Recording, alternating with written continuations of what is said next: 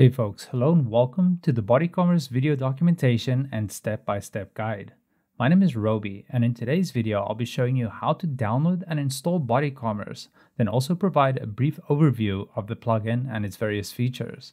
You'll find other great BodyCommerce resources on our documentation site at help.diviengine.com, which will also be linked in the description of this video. If you get stuck with more complex challenges, definitely feel free to reach out to our amazing support team and they'll help you find a solution. Now that that's all sorted, let's jump right to it.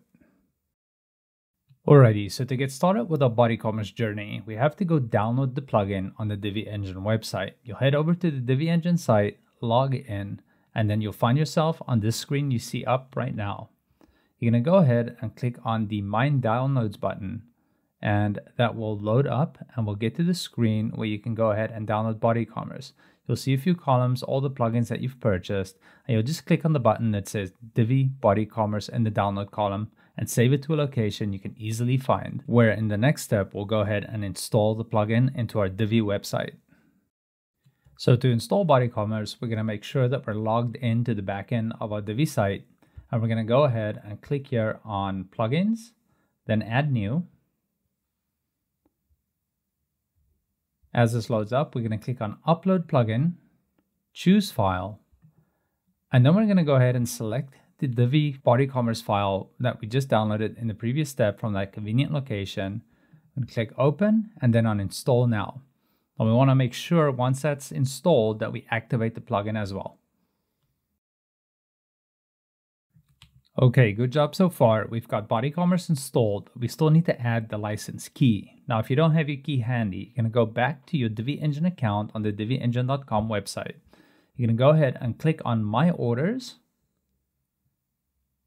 And this is going to take us to our order screen, and you'll see the Manage License button on the right-hand side there. You're going to click on that.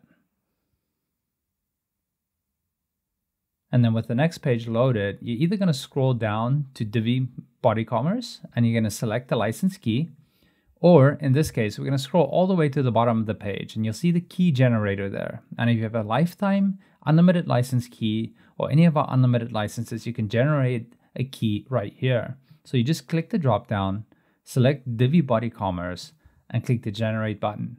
Now with your license generated or copied, just get that in there and then we'll head back to the back end of your Divi site. On the back end of your Divi site, you're going to go ahead and click on Divi Engine.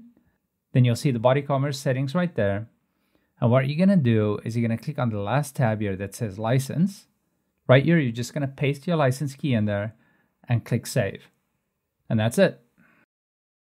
Okay, so to give you a quick overview of the BodyCommerce menu items, let's take a look here on the left-hand column on the back end of our Divi site.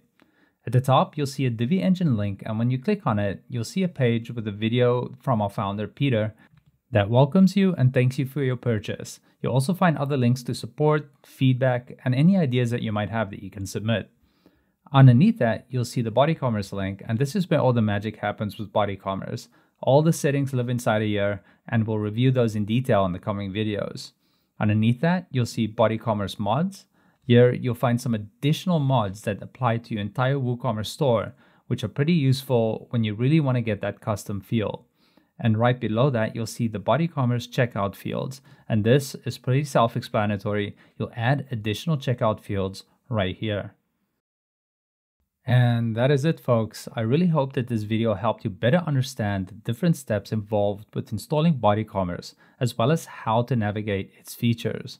And again, if this video did not cover what you're looking for, definitely check out our documentation at help.diviengine.com and click on the BodyCommerce link right there for more text and videos which will help you master BodyCommerce.